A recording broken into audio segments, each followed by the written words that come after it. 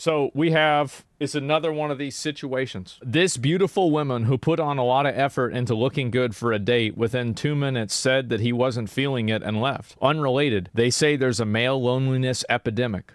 Let's watch the video. I put makeup on just for this date, so it better go well. And I'm not posting this, probably, if it doesn't. It did not go well. Truthfully, it lasted less than 2 minutes. I walked up. He gave me a hug and said, "Are you hungry? Let's go inside." We went inside. He said, "Actually, can you step outside for a minute?" I stepped back outside and he said, "I'm not trying to offend you, but I'm just not feeling it." So I walked to my car and came back home. Dating when you're fat sucks.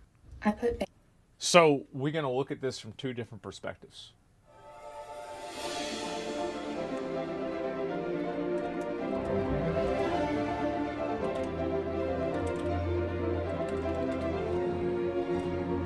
What's the last word? You know it.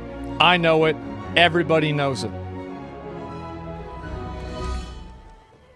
I don't know how many fucking times I have seen girls that have posted photos on social media and they look one way and I see them in real life and they look a different way. And you led some dude on, making him think that you look one way, and now you're the one that's the victim after you effectively lied to somebody, as if she wouldn't have turned somebody down if they weren't attractive to her. You basically catfished them. I want to let y'all know, like, I am catfishing right now. This photo of myself, I took this when I was 23 or 24. I am now 34. Either way, what I'm really trying to get at here, if you post photos of yourself and it doesn't represent what you look like as a person now, you have misled someone and you are not a victim when they want to peace out the moment that they see you.